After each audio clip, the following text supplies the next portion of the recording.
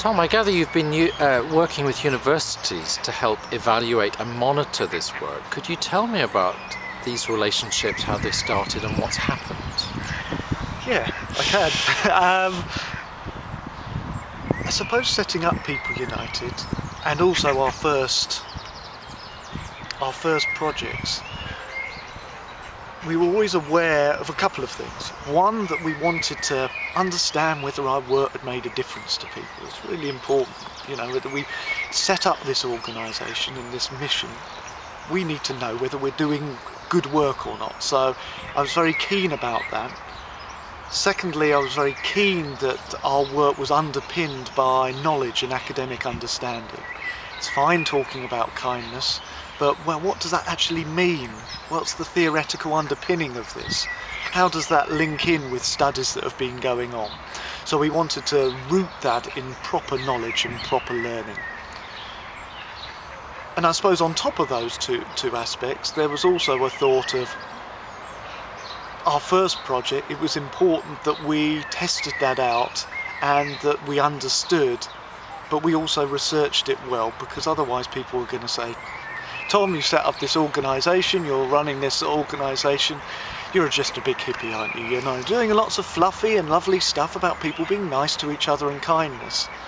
But where's the evidence? We wanted that for ourselves, but we wanted also that for other people, because what we're keen about with People United is that it is ambitious. We do want to change the world. We do want to make it a better place, and I don't think there's anything wrong in being idealistic and wanting to make the world a better place. But linked to that, we also need to be professional and pragmatic and understand whether we're making a difference and to challenge ourselves around that. So that's where I got involved with the universities. We work with them on some of the theory, but in our schools project we work with them in a number of ways around evaluating whether our work had made a difference. So we work with Christchurch University looking at qualitative work, interviews, case studies, looking at some of the spirit and some of the things and the themes that had come up from the work. But we also worked in even more depth with the University of Kent, worked with a PhD student and with the social psychology department, looking at more quantitative work around whether the work over a period of time had made a difference to people's attitudes and behaviour. The results of that were fascinating. The qualitative work was really useful. It gave us a rounded story, and one of the key things that came up was that the work had been a great catalyst for parental involvement within the schools. The quantitative work was fascinating as well, and it was a new area for us at that time. And they did it in a huge amount of depth. So they interviewed one-to-one interviews with every pupil in years 1, 3 and 5 at each of the 3 schools we worked with before the project started, during the project, after the project, and then 6 months down the line as well. So 2 terms and a summer holiday after the project had been completed. And they didn't ask questions about the particular project. They asked questions about values and about attitudes and behaviour. Would you share a spade with someone in your class? Would you share that with someone in another school? Questions around empathy, questions around how they felt being part of a community, whether they would help one another.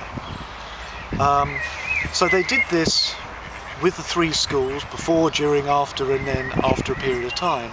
But not just with the schools we worked with, but with 2 control schools as well. 2 schools that weren't part of the project, but they could benchmark the early results to see if our project had made a difference. And what the results show, not in a revolutionary way that you'd walk in and you immediately notice a difference, but in a consistent and significant way for the researchers, there was a clear difference between the schools we had worked with and the ones that hadn't been part of the project. The schools that were part of the project showed an increase in willingness, what they call pro-social behaviour, so willingness to help other people, but also a more positive attitude towards out-groups. So not just your own internal class, but with children from other schools and other communities. And so these results have been written up, they've been presented at academic conferences in the UK, in Europe, and also in a number of high-profile psychology conferences in the United States as well. So it's fantastic from us as an organisation to both do the work we love, but also to have some theoretical and academic backup to the work that showed that arts and participatory work had made a real difference in those communities.